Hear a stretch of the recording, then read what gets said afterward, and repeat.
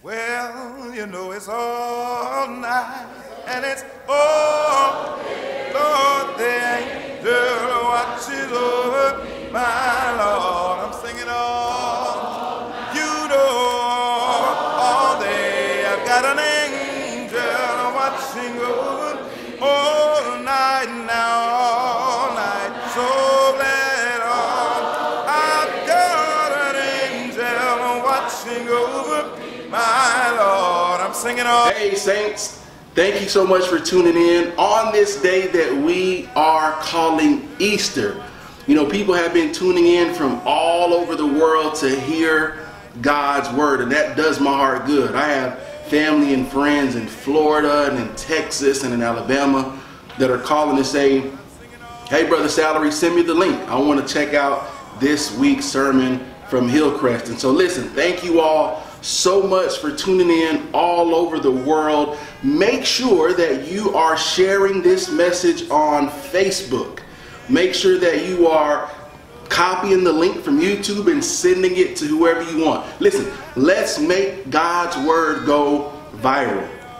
If you turn on the television or look at your social media, listen, people are going viral for the craziest things. That people are dancing, and people are doing pranks, and people are making funny videos, and they're getting millions of views within a day or two, and they're going viral.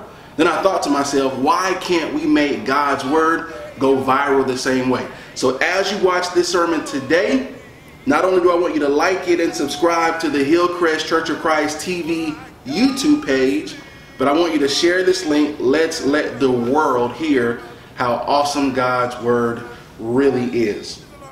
Also, I think you're going to love this sermon. I'm so excited about today's message.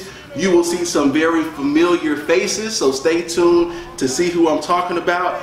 And just like we do if we were meeting physically at the building, I'm going to give you some time right now. Let's call it 30 seconds. I'm going to give you 30 seconds to greet your neighbor. I know you're probably saying, Brother Salary, you're crazy. How are we going to do that? We're at home, we're in the house, we're on the couch. Even on the couch, I want you to lean over and I want you to hug your spouse. I want you to hug your kids. Whoever you are watching this video with, I want you to hug them right now. And if you're watching it by yourself, that's fine as well. Send a text to someone and tell them that you're thinking about them. Send them the link right now and tell them to tune in for this awesome word from God. I'll give you 30 seconds to do that right now. Praise to our God, every word worship with one accord. Every praise is to our God. Sing hallelujah to our God. Glory, hallelujah is to our God. Every praise is to our God. Our Father who art in heaven, hallowed be thy name. Thy kingdom come, creator of all things, the Alpha and the Omega, the beginning and the end. Thank you, God, for the gift of life. We thank you for Jesus, who gives us the way of life. Bless the manservant, Brother Torrance Salary, as he brings our message today. Bless the Hillcrest family, dear God. Help us to stay obedient to your word and your will. Almighty God, help us to stay focused on you during this time of the coronavirus. Whether healing comes today, next week, or next month, we believe you will heal our world. And we will continue to praise you. Bless our family and the first responders, the doctors, the nurse, and all who's dealing with the challenges that is before them. Dear God, we know that you're God and that you're God all by yourself. Please forgive us of our sins. We are walking by faith and not by sight. This is our prayer. In Jesus Christ's name we pray. Amen. Good morning, Hillcrest. The scripture for today's message will be read from the book of John, the chapter is 20, verses 1 and 2. And the Bible reads, Early on the first day of the week, while it was still dark, Mary of Magdala went to the tomb and saw that the stone had been removed from the entrance. So she came running to Simon Peter and the other disciple, the one Jesus loved, and said, "They have taken the Lord out of the tomb, and we don't know where they have taken him." Again, that is John chapter 20, verses 1 and 2.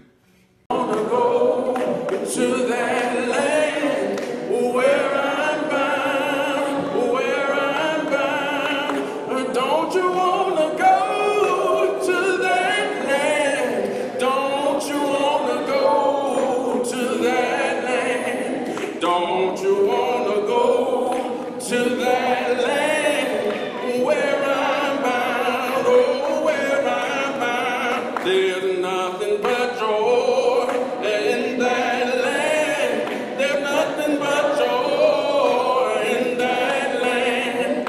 There's nothing but joy in that land. Where I'm bound, where I'm bound. There's nothing but joy in that land. There's nothing but joy in that land. There's nothing but joy in that land. Where I'm bound, oh, where I'm bound. Oh, fellowship, what a joy divine, leaning on the everlasting arm. For what a blessedness, what a peace is mine, leaning on the everlasting arm. Leaning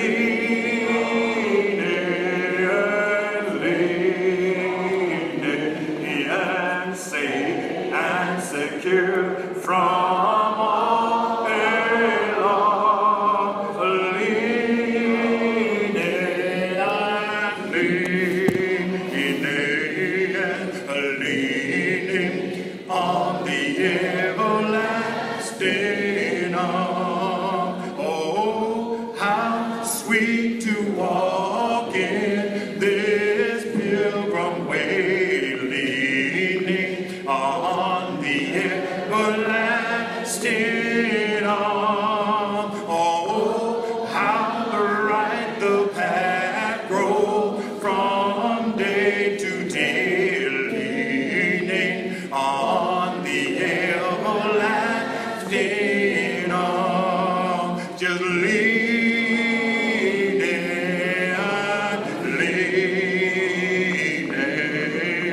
safe and secure from all alarm. Leaning,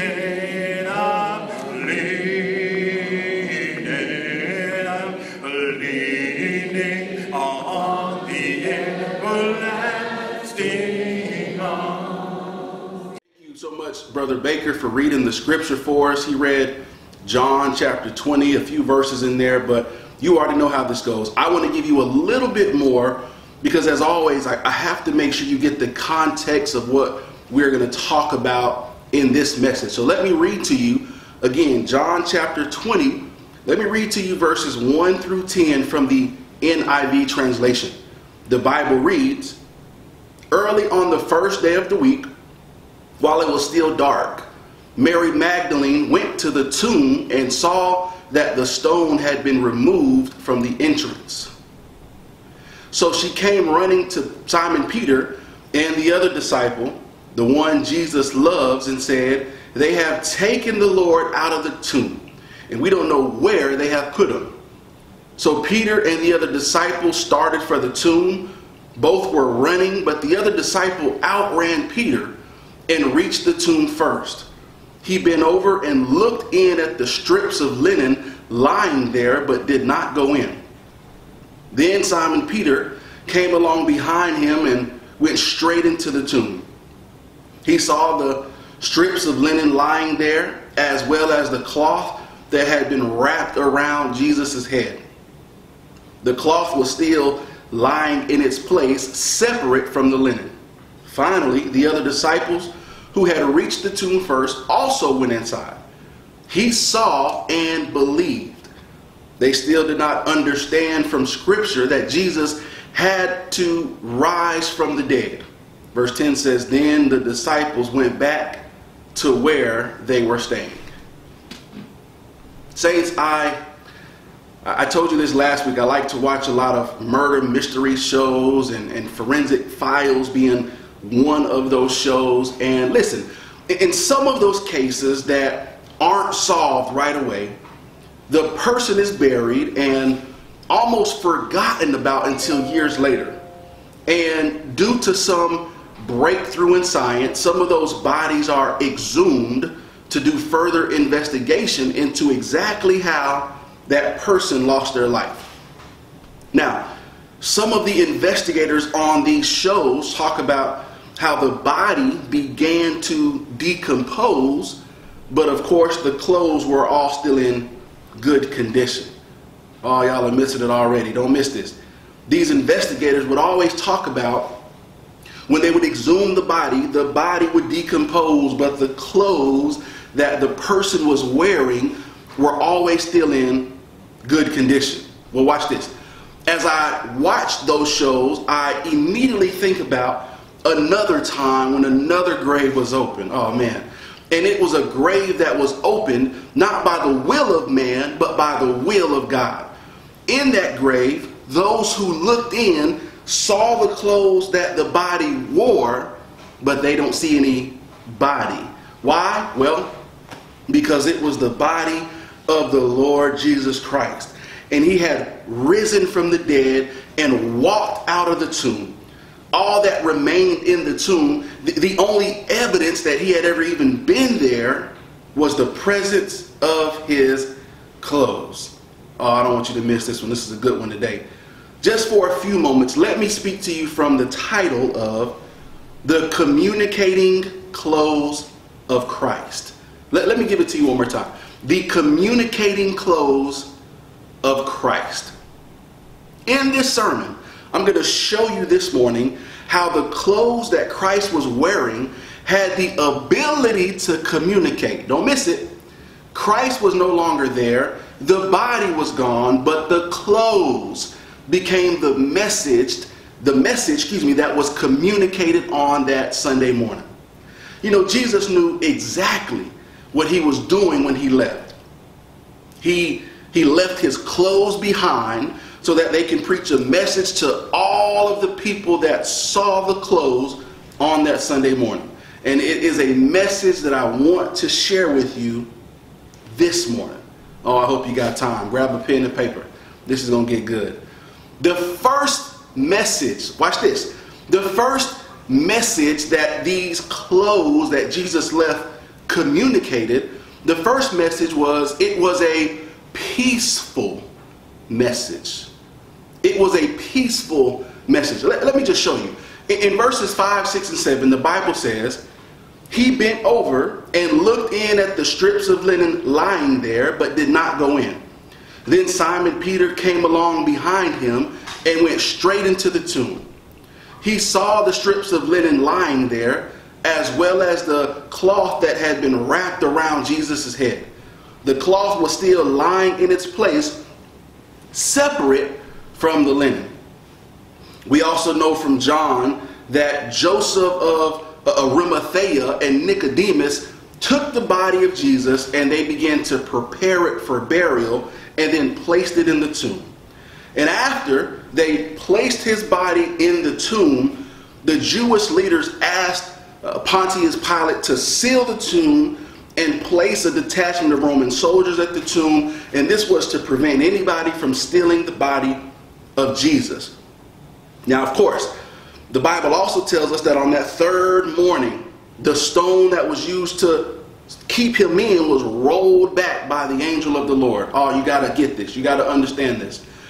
This was done. Don't miss this. The rolling of the stone was done to allow all those who came by to see the body of Jesus to see that it was gone, but the clothes were still there.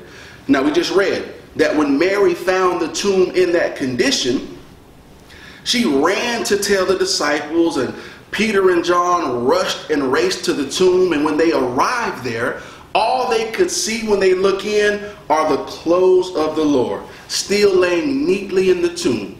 But Jesus wasn't there. Oh man, this had to be a frightening but a very baffling picture to see. You mean to tell me the clothes are still there, and then next to the clothes was the linen that they used to wrap Jesus' head and his face with? What are you saying to me this morning, Brother Salary? That the tomb was a perfect picture of absolute order. It was a picture of peace. Let me show you why. Here's why I say that. If it was the disciples that removed the body of Jesus, as people suggested, the question is how and why would they remove the body without disturbing the clothes and the head wrap? Oh, don't miss it. If it was the grave robbers, as others have suggested, that moved the body of Jesus, how did they remove the body exactly, especially with the guard standing right there in front of the tomb to prevent this very thing from happening? Well, if it was the Jewish leaders that took his body, they wouldn't have just taken the time to so delicately remove the body from the clothes and the wraps. What are you saying, Brother Salary? Logically, the only explanation is that the tomb was a scene of peace and calm because Jesus had merely passed through his clothes. Oh man, he folded his own napkin and he left it to the side, and he left this scene of peace so that all those who look in the tomb and believe might also have peace in their heart that he is alive and that he is well. What am I saying to you, saints, this Sunday morning? What I'm telling you is that the clothes of Christ that communicated on that third day was a message that was peaceful. Let me give you the second one. Oh, this is getting good.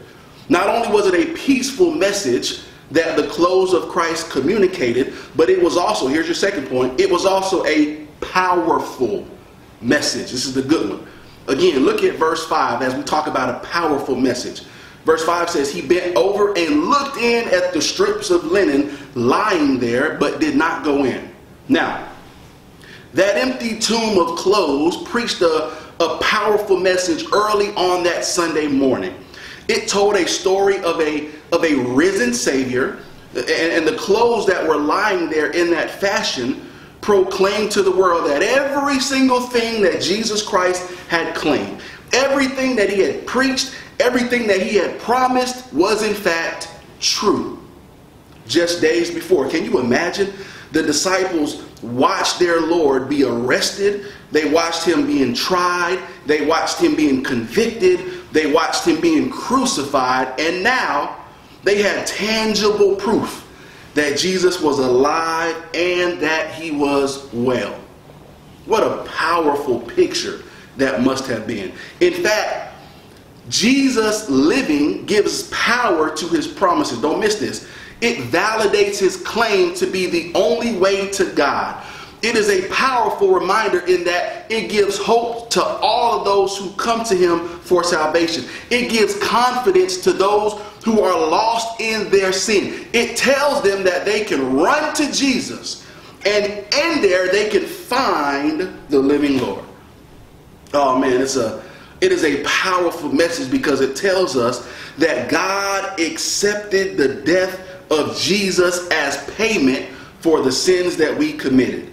I got to give it to you again. I got to tell you again. It's such a powerful thing because what it shows us is that God, in his infinite wisdom, accepted the death of Jesus on the cross as a payment for the sins that you and I committed but couldn't pay for ourselves.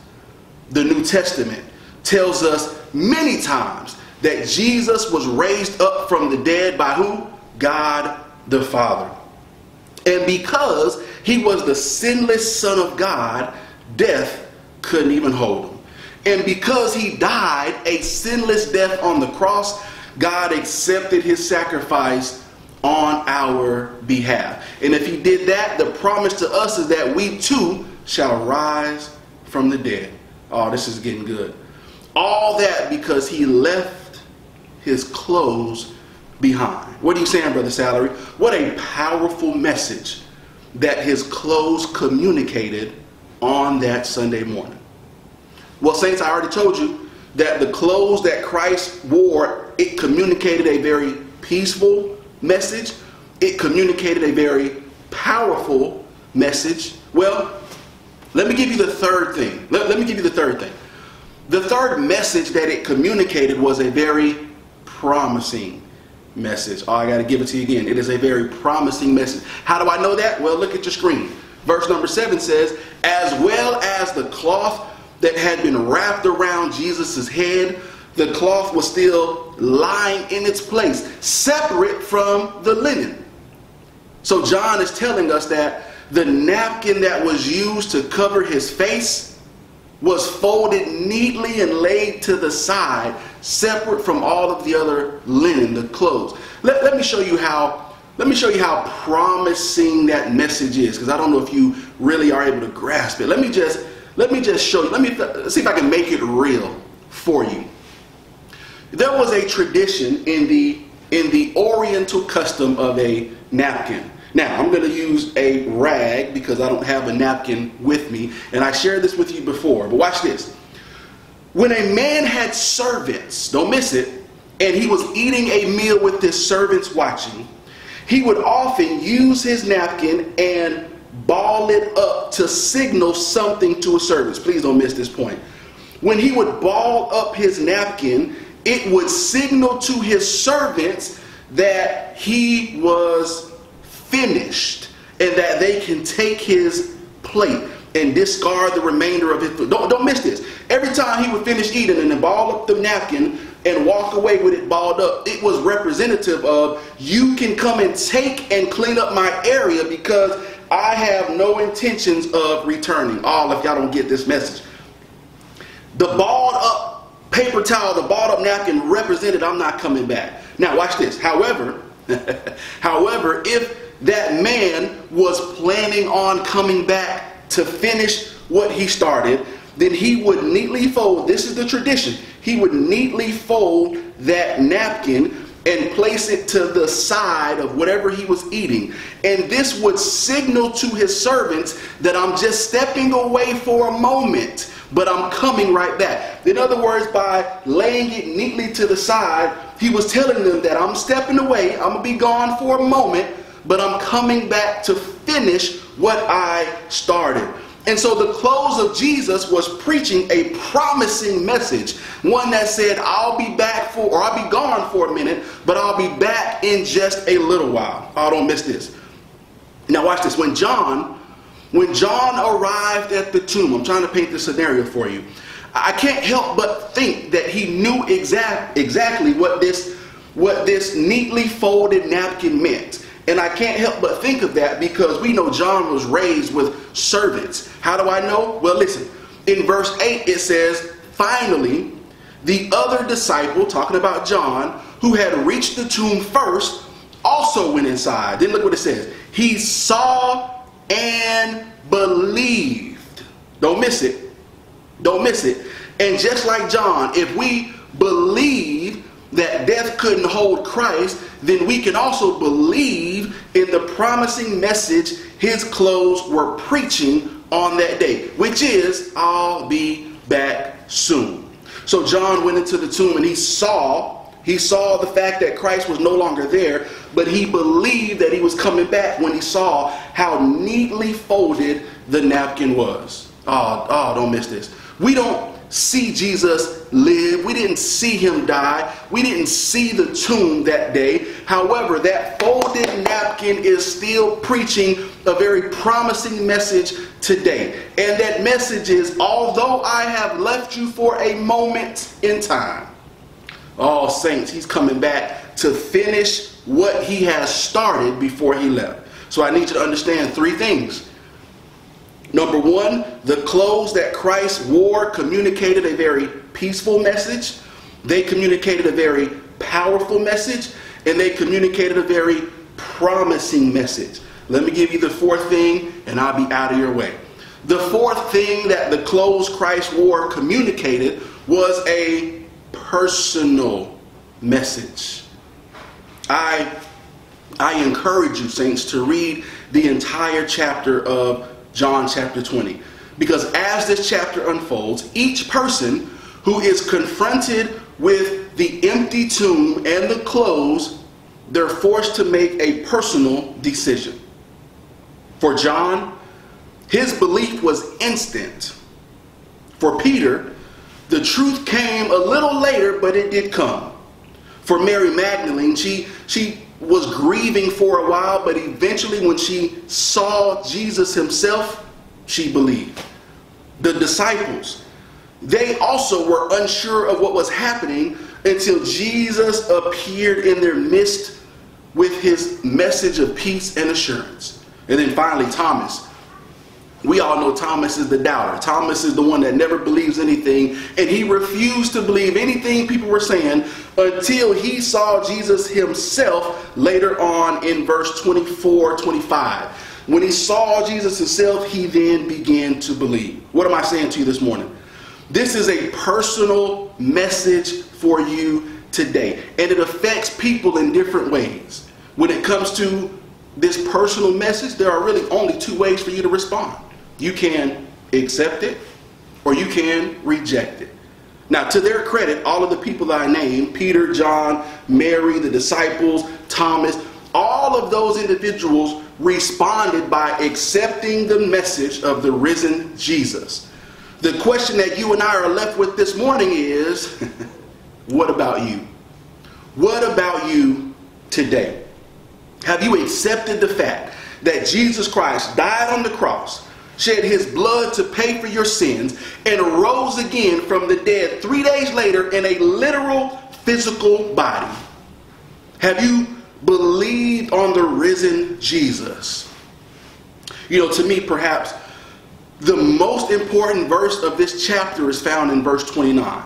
And in verse 29, we see that Jesus is talking to Thomas, the doubter. And in fact, he says, because you have seen me, you have believed. It says, blessed are those who have not seen and yet believed. Oh man, it's powerful because we haven't physically seen Jesus. Well, I mean, we've seen him in our lives, we've seen him working, but we've never physically seen Jesus. And the Bible is still saying, but blessed are those who haven't seen him and still believe. Oh, let me wrap this up. Oh man. Church, listen.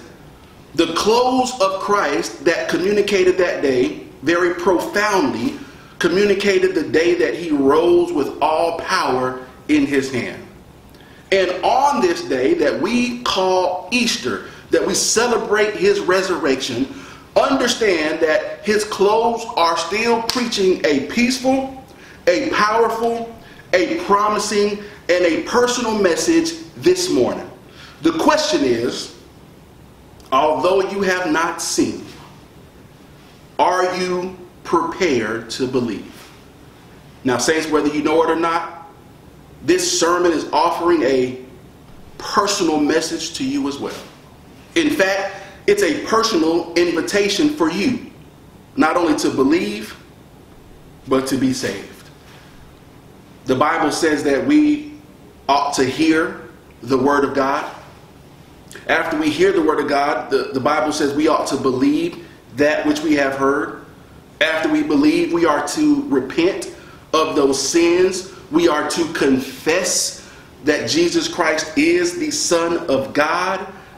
And we are to be baptized in the watery grave of baptism. What that means, saints, is we have to be submerged.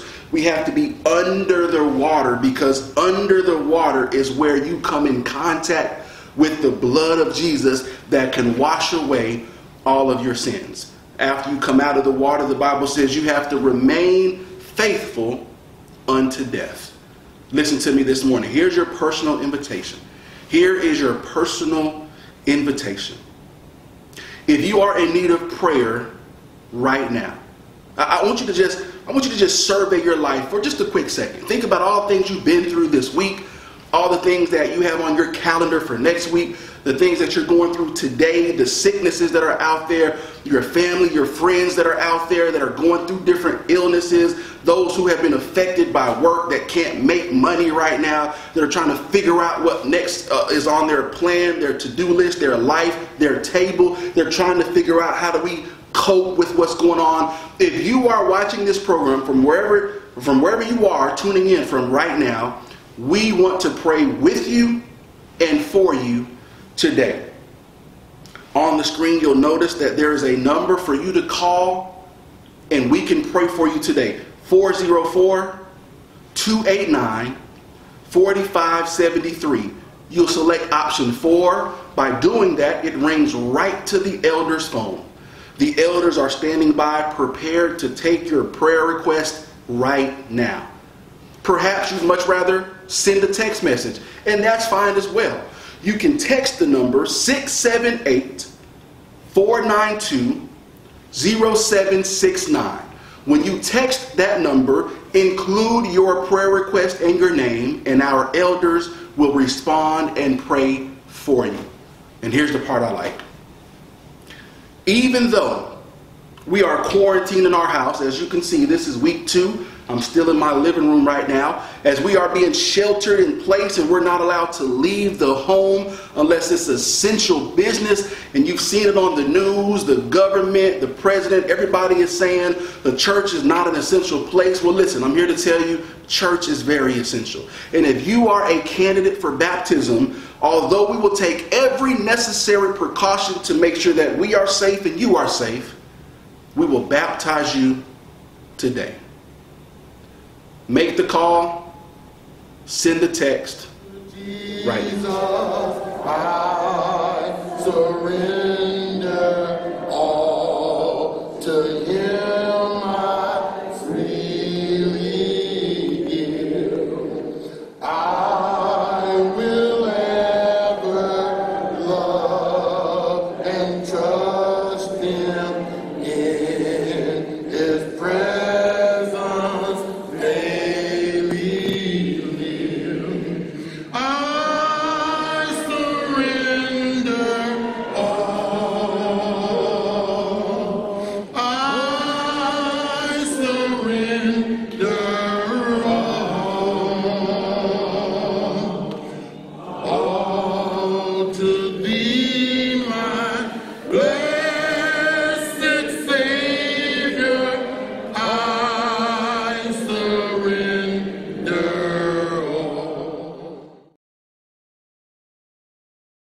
It's giving time.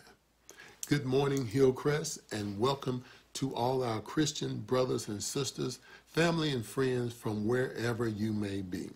We have come to that portion of our worship service known as the collection, giving, laying by in store, where we give back a portion of what God has prospered us back to the Lord for the work and the responsibility of the church.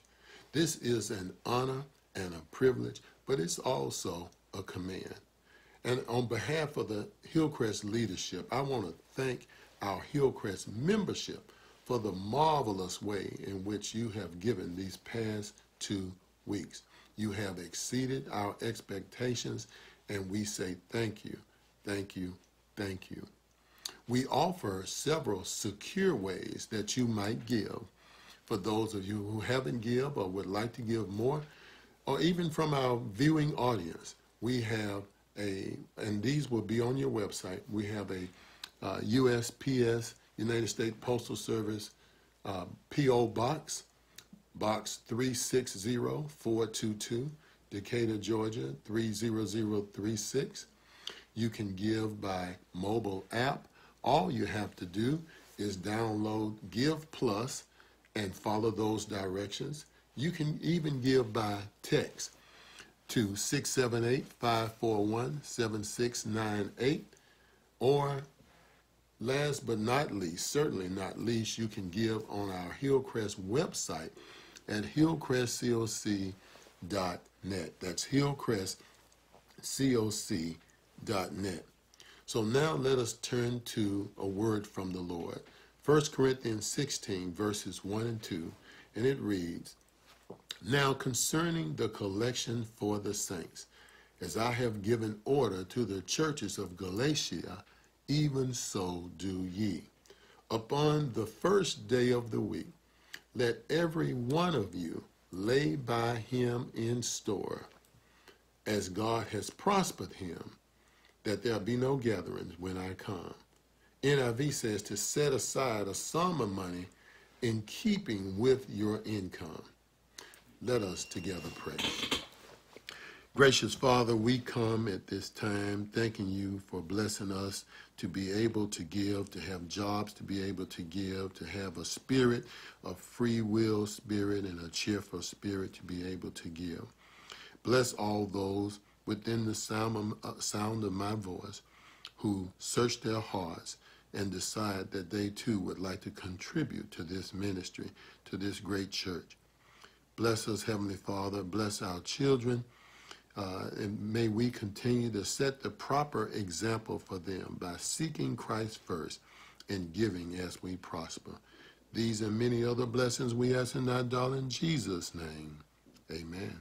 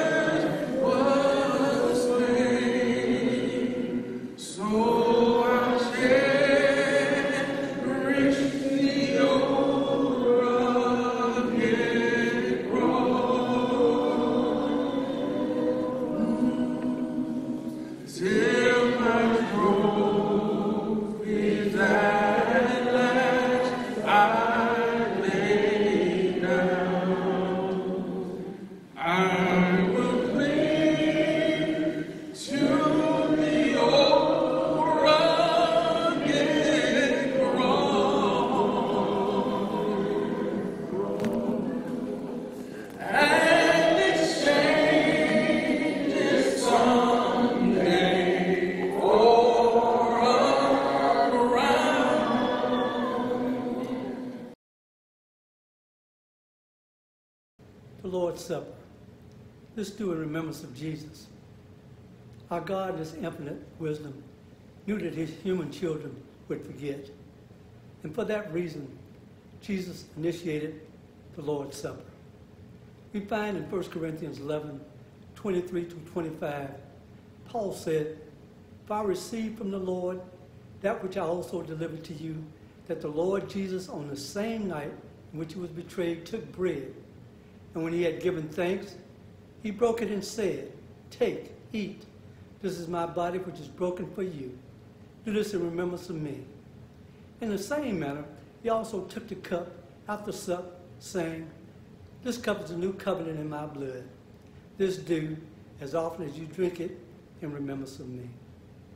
He also tells us in what manner and what attitude we should take the Lord's Supper. We shouldn't take it out of habit or out of routine, but in total reverence to God. 1 Corinthians 11, 28 through 29 says, "But let a man examine himself, and so let him eat of the bread and drink of the cup.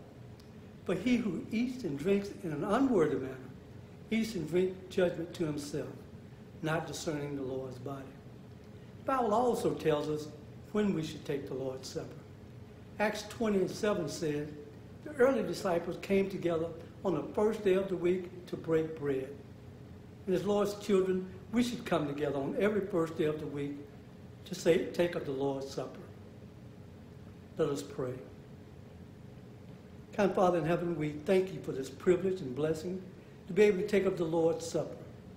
We do this in remembrance of you, Father God. We pray that we will take it with a clean hand and a pure heart. These and all blessings we ask in Jesus' name. Amen. You may take of the Lord's bread in remembrance of his broken body. Also the cup in remembrance of his shedded blood.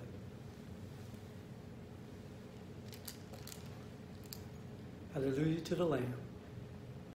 Rest to our soul will be heaven on the eternal shore. Oh, church, it's the hope of the soul. Blessed kingdom of life. Yes, we're free from all care. And wherefore let no night oh, in the storm we are sighing for thee. It's the beautiful home of the ransom. Besides the crystal sea, the crystal sea. Yes, a sweet rest is remaining for true children of God, where there will be no complaining, never a chastising rod. Oh, church, it's the home of the soul. Blessed kingdom of life. Yes, we're free from all care. And wherefore lift no night.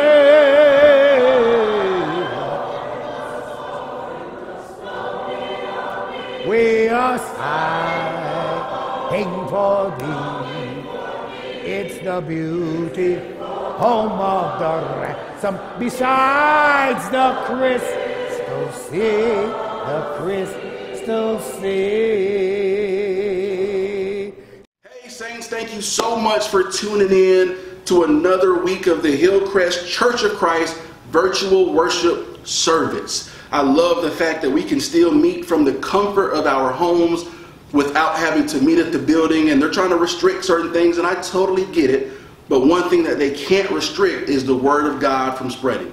So I love the fact that we can come together on Sunday from our living room, but still dig into God's Word. Thank you for tuning in. As I mentioned earlier, we're having so much feedback from people that are all over the United States, internationally, Florida, I mean just everywhere. People are tuning in to find out about God's Word. What better time to do it than today? Make sure that you share this broadcast with everybody that you know. Send a text message, include that link.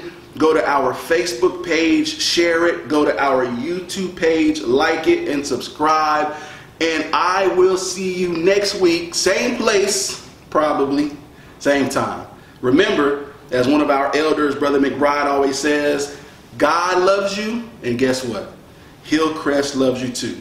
I'll see you next week. Take care. As I close in prayer, I would like for us to be mindful of those 3.5 million Americans who have lost their jobs due to this pandemic and virus. We also need to be mindful of those first responders, the doctors and the nurses, those who treat the sick and the ill. Let us go to God now in prayer. O most gracious and kind Heavenly Father, we come thanking you for this opportunity to celebrate your Son on this Easter Sunday. We're thankful for the new beginning that is represented by his resurrection. We just ask now that you be with all of our members, those who are sick and ill, those who have perhaps lost jobs because of the environment that we're in. We know that, again, that you are still on the throne, and that all we need to do is to continue to trust in you, and that things will eventually end in our favor. We're just so thankful for our brother Turin, who has brought a message today on Easter Sunday. We're thankful for him, the energy he represents, and we just ask that you continue to be with him and his family as we struggle through this life together. Father, we are just so thankful for all of our members. We ask that you bless them, help them through this crisis, be with their families, be with their loved ones, protect them, cover them during this tragic time. And now, as we close in prayer, we ask that you defeat us in all of those things that's contrary to your will. In Jesus' name we pray. Let us all say amen.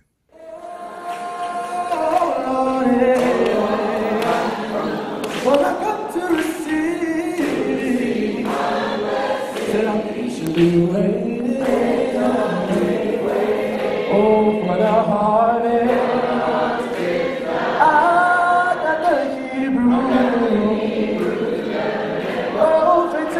prophet to know, no.